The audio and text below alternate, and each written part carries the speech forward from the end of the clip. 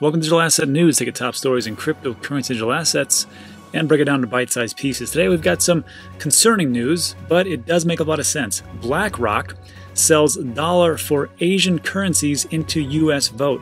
And what's going on here is they are essentially shorting the dollar. And this isn't a big deal unless you consider that BlackRock has almost 8 trillion assets under management also. MasterCard CEO says Bitcoin makes people scared. I have to disagree. I think what makes people scared is comments like that. Kraken CEO Jesse Powell rings out the truth and says DeFi scams should take their losses. And basically what he's saying is that they need to do the things to make them successful, because over the last month or two, we've seen a lot of DeFi projects not only fail, but take a lot of people down with them. And we'll go over all that, plus question of the day, which comes from Jake, which asks a pretty good question, which is, if everybody moves from gold to Bitcoin, should I even really have any gold? So that's all coming up, plus what's going on in the market. But first, I want to make two announcements. First up, Voyager. I had CEO Steve Ehrlich on last week, and he had said that changes were coming and that they were working diligently to be able to have cryptocurrency and certain digital assets be taken off the platform. And I just asked him, when's it going to be Cardano? And he said, soon. And here we are today, announcement that Cardano is now, you are able to take Cardano off of Voyager platform. So this is just one of those things that he had said is going to happen, and it did. Also, he said that the airdrop for XRP for the Spark token is also going to happen before the actual airdrop. So we will see how that happens. But he did say, give me 2 or 3 weeks. And this is just one thing. So thank you, Steve, for actually doing what you said you were going to do. Also, before the big presidential election here in the United States, I'd like to get somebody from Votes on. Votes is a topic that we had covered about a month ago or so. And this is using blockchain to enable voting through your mobile app. And I think it's a fantastic concept. So I've already tweeted out to these guys to see if they would come on. But if anybody knows anybody or knows something about them, or just reach out to Votes and say, hey, come on Digital Asset News, because I'd really like to get them on here and see how that works with blockchain voting, because I think it could be the future. All right, so the market. So today, it is October 27th. It is about 3 p.m. Texas time. Things are getting late, but a lot of things going on. Just getting to this. So what do we got? Well, Bitcoin is doing fantastic. It's up 4.5%, 16% for 7-day average, and we're looking at 13.6. And the question that I had was, is Bitcoin going to break through 14K? I mean, if it is, that's like a real true bull run territory. Let's see if it actually happens. I think it can, but who knows? Let me know in the comment section if you think it can actually happen before this weekend, or do you think that all the traders and the whales are going to take a bunch of profits and push it below 13? That'll be interesting. Ethereum above 400, up 2.7%. I like that. Tether is sitting around 16 billion market cap, so that's great, I suppose. XRP at 25 cents, market cap 11.3. Bitcoin Cash is sliding into that number 5 spot at 1.7%, up at 263. And if you notice something, the 5, 6, and 7, and even really the 8th spot, I mean, there's really a minuscule amount really separating them all. They're all around that 4 billion market range. So we'll see as that fluctuates throughout the week. But everything's up. Everything's up today. It's a good day. What can I say? I mean, here's the thing.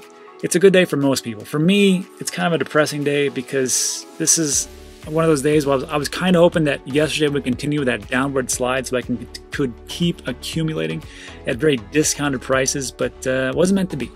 I mean, I still got a dollar cost average, but you know, I was kind of hoping to do that with a little less price action, but hey, it is what it is. So congratulations today for some people, and other people like me is like, man, because I know where this whole space is going, so I'd like to buy it cheaply as I can. I've been doing it for the last 3 years, so I guess at some point I'm gonna have to just give in the fact that we are gonna hit a pretty big bull run. I know it's weird to hear that, like, oh, we're gonna hit a bull run, how awful is that? But you know, I just see where it's going. I'd like to accumulate more, but it is what it is.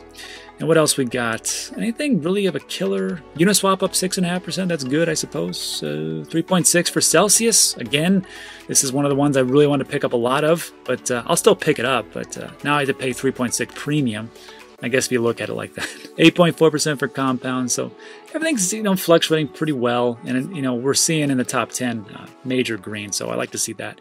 Anyhow, let's jump into today's top stories. And before I jump into it, I just want to make mention that Ledger is running a promotion right now. So if you don't have a Ledger or you want to pick up another Ledger, like I have 4 myself, because I don't like to, keep everything in one place. I'm just weird like that. But if you want to pick one up, just enter in the promo code Digital Asset News, and it'll give you 20% off. All you got to do is, once you're checking out, the little discount code right here, just type in Digital Asset News, click apply, and there you go, 20% off. So I just want to let you know, and you can pick one up for on the cheap. All right, let's jump in today's big story. So BlackRock is shorting the dollar. That's interesting, and I'll tell you why. So this is the first report on Bloomberg, and it states the world's biggest money manager is shorting the dollar on expectations that unprecedented fiscal and monetary stimulus will prolong its losses regardless of who wins the U.S. election. This is true. True.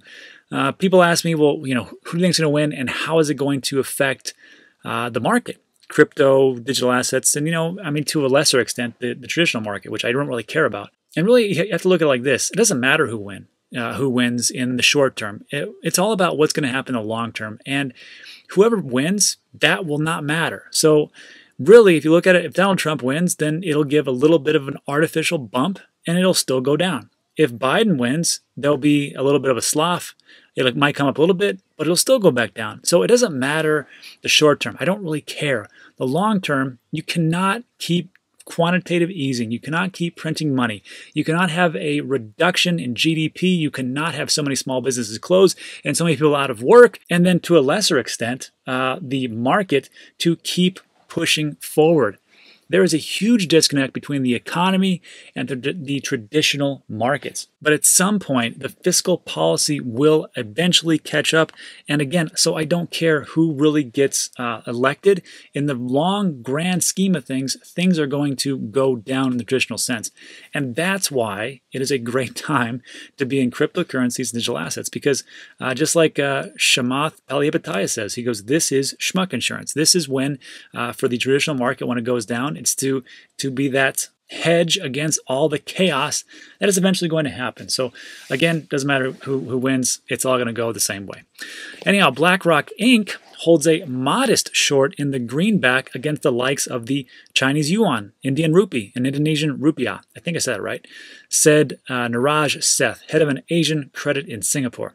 The 3 Asian nations are among those best positions to benefit from a weakening dollar as investors seek out higher yielding assets and growth. And you have to understand, because they're shorting the dollar, it doesn't mean they're going to make a ton of money. But however, that might not be true because remember, BlackRock, they have almost 8 trillion assets under management, 7.43 as of 2019. So maybe this year, maybe they hit that 8 trillion.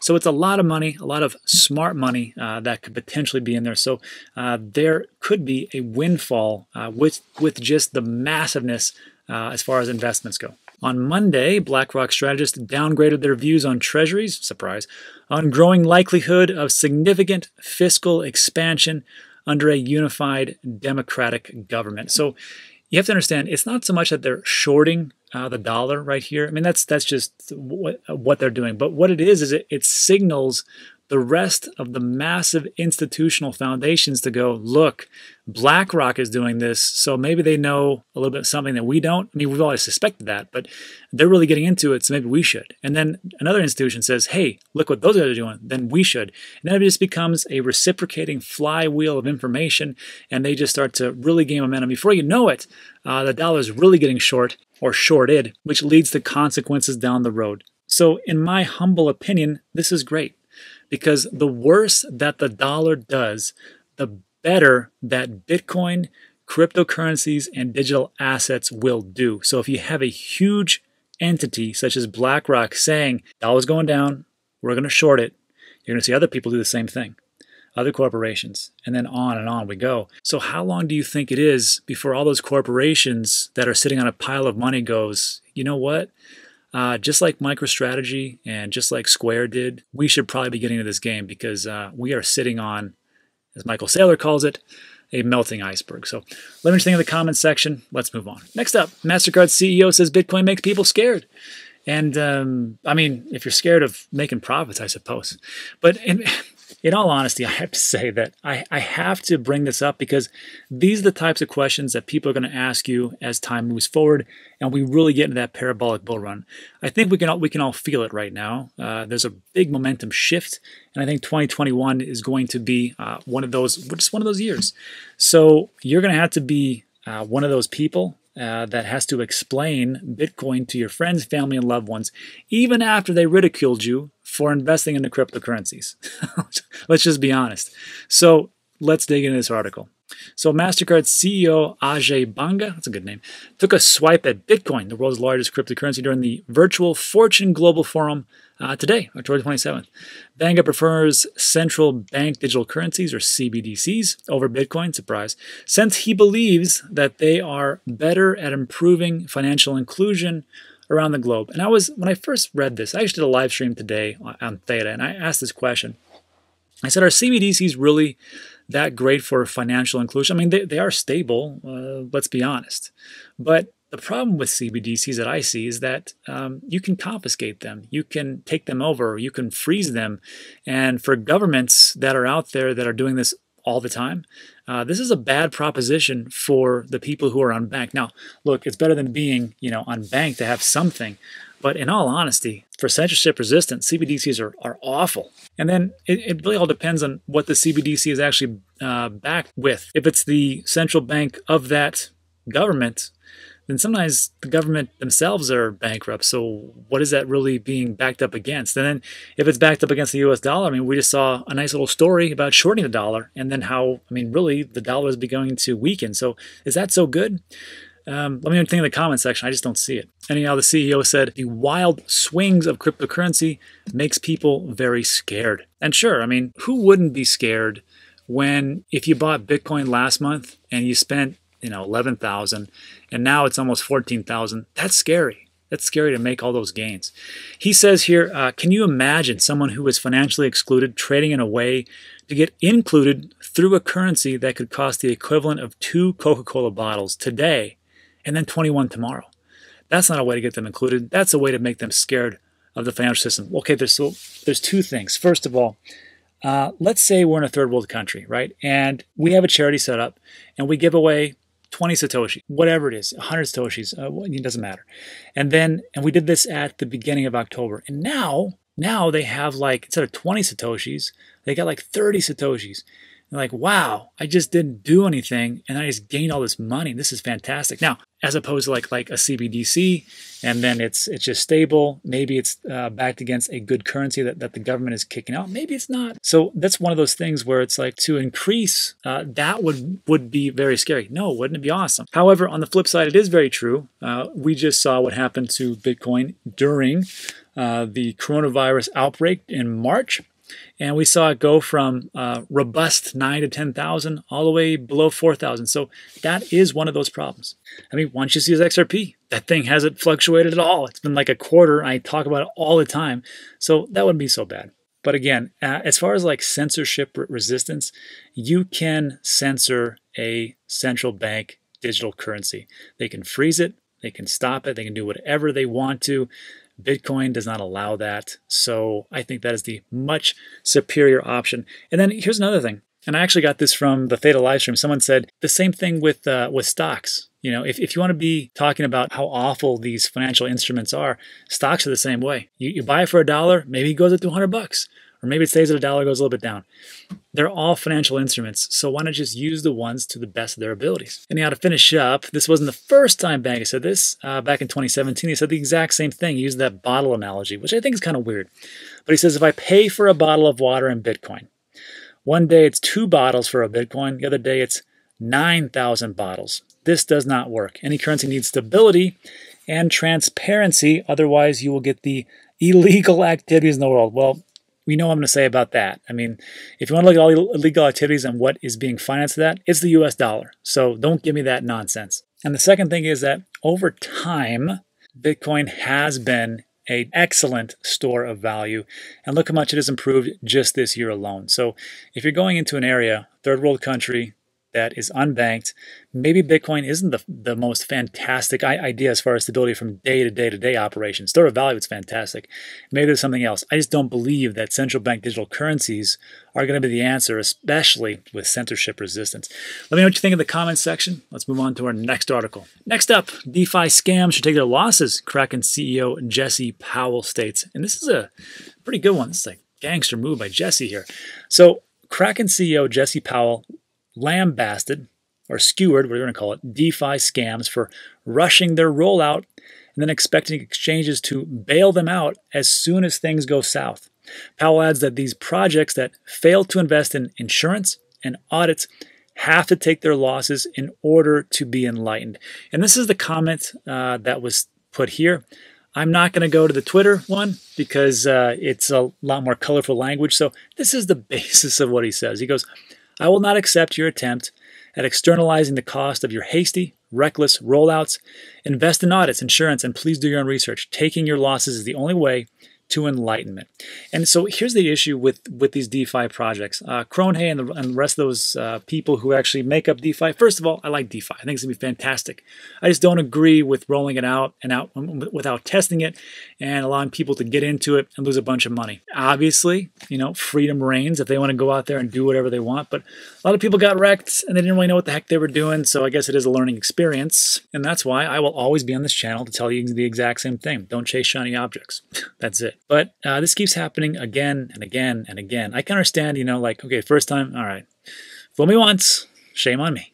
But in all honesty, it's just getting ridiculous. I mean, this is like, I mean, we just covered one yesterday, another DeFi project. I even forgot the name. There's been so many that they were hacked for 24 million and the hacker returned 2.5, which is crazy, but whatever. So let's just do a little timeline dance. So this is just a little history of failures. So in early August, Yield Farmers deposited more than 400 million to an unaudited protocol called Yam Finance. Remember that? Gone. I mean, maybe it's still around. I'm not for sure, but it lost a ton of money. Then there was the Uniswap fork, Sushi Swap. What happened there? I think we all remember. The Master Chef just took off with the money. And I don't even know, is Sushi even the top 100? Let's take a look. Let's see. Sushi. 115. So that's quite a fall from where it was before. Let's just take a look real quick, see where it's at. Hey, 68 cents. It's up 10% today. It's pretty good. So let's just see where it was before. And this doesn't look hot. So here it was. I think its height, it was how much? 11 bucks. Wow, pretty good. And then, so here's the thing about DeFi. You can make a lot of money, but then you got a lot of people holding the bags. So if you're into that, that's cool. I'm not, but you can give it a shot. And then here's where it went to, and then 260 down here. So yeah, so there's that Sushi Swap, and then they managed to outdo themselves by pouring millions into Eminence, the untested protocol of Yearn Finance founder Andrei Kronhey, only to be hit by a hack within the same day. So it boggles my mind how people just keep buying into it, and for what? Just so you can gamble and see if you can make money out of it. And it's like playing musical chairs, but a lot of people, they get the chair pulled underneath them, and there's only so many people that can actually walk away with a profit, and a lot of people don't. So to Jesse here, to Kraken, I like Kraken a lot anyhow. I mean, they got that banking license in Wyoming, so I'm really happy for them and good about that. I like to see someone speak up about these projects because it's just ridiculous. In all honesty, it's actually, if you think about it, it's a lot better than those leveraged trading platforms, which do like 50 or 100x. At least for the DeFi, you only lose your money. When you have leverage programs where you're trading at leveraged amounts, 50x, 75x, whatever else, you lose a lot of money. So I guess in that regards, to me, I think leverage is one of the worst. But let me know what you think in the comments section. Let's move on to our last piece. So our last piece is Q of the Day, and it's pretty good. It's about gold and Bitcoin. It was a great question by Jake, so I thought I'd throw it in there because it needs to be answered. Let's jump into the office. All right, everybody, welcome back to the office. It is a brisk, cold day here in El Paso, Texas. It is actually snowing. It's a very strange day. So that's why I got this fantastic sweater on. Anyhow, so this the Q of the Day, it comes to us from Jake. Jake looks like he's from the Army. Welcome, Jake, and thanks for your service. Veteran myself. So let's see what he has here. So Jake comes up, it's a pretty good question. He says, hey, Dan, I watch your channel every day, and I get so much out of it. Great, thanks for watching, first of all. My question is in reference to the statement that portfolios nowadays should consist of gold, silver, and Bitcoin. This is what I was talking about yesterday, a couple days ago, a couple weeks ago, a couple months ago, is that I think that everybody should have gold, silver, Bitcoin in their portfolio. And he says, is there any expectation that as Bitcoin goes up, that gold holders will trade into Bitcoin and the gold price will fall and no longer remain a good store of value? I'm trying to determine if I should be investing in gold at all or only cryptocurrency. Thanks for your time. I look forward to hearing from you. So it's actually a great question. And if my man Peter Schiff was here, he would tell you, of course, that Bitcoin and digital assets are just stupid, so don't even try it. But thankfully, he's not. He's got his own problems. And I will just say that for me, I still believe that you should have a little gold, silver, Bitcoin. Not because I'm just not a fan of putting all your eggs into one basket. If I just had one stream of revenue, I think that would really hurt me, especially with what's going on with the pandemic and everything else. And a lot of people out there, they only have one stream of revenue. They have their JOB, which if you know what JOB is, it stands for just over broke.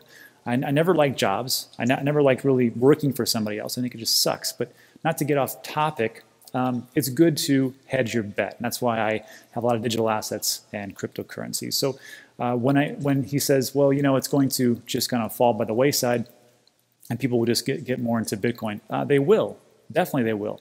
But again, I still think that you should put some of your money into gold. Now, if you're a gold bug, I'm going to appeal to you too. I think you're doing a mistake. You are mistaken. You should hedge your bet.